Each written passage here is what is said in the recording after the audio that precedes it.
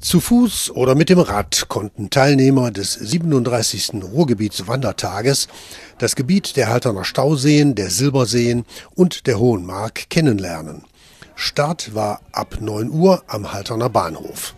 Ruhrgebietswandertag gibt es mittlerweile seit 37 Jahren. Wir haben uns immer darauf verständigt, den letzten Sonntag im April zu nehmen, damit wir die Ersten sind, die die Wanderer in die Wanderschuhe reinkriegen. Und hoffen natürlich immer, dass das Wetter mitspielt, denn die Veranstaltungen hängen und stehen fallen natürlich mit dem Wetter. Für die Erstellung der Rad- und Wanderrouten zeichnete der sauerländische Gebirgsverein Arnsberg verantwortlich.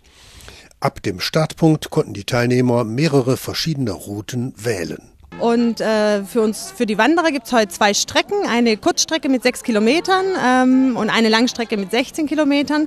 Die starten beide ab dem Bahnhof Haltern am See und führen entlang der Halterner Stauseen durch viel Grün hierher zum Schloss Sythen. Ja, also heute Morgen sind so circa 500 Wanderer und Radler gestartet. Erfahrungsgemäß werden es dann hier am Zielort dann noch mehr. Wir haben ja noch ein Wander- und Familienfest und erwarten so einige hundert Besucher. Der Zielpunkt war in diesem Jahr das Schloss Sythen. Hier gab es einige Aktionen, vor allem war für das leibliche Wohl bestens gesorgt. Sehr zur Freude der zahlreichen Teilnehmer aus dem ganzen Ruhrgebiet.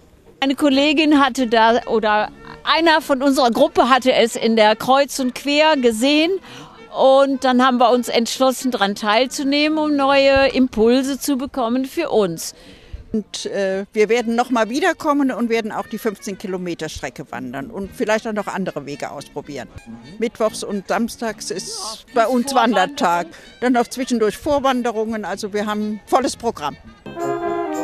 Die folkloristische Band Die Lürlinge aus dem Sauerland sorgten mit zünftigen Liedern für gute Unterhaltung.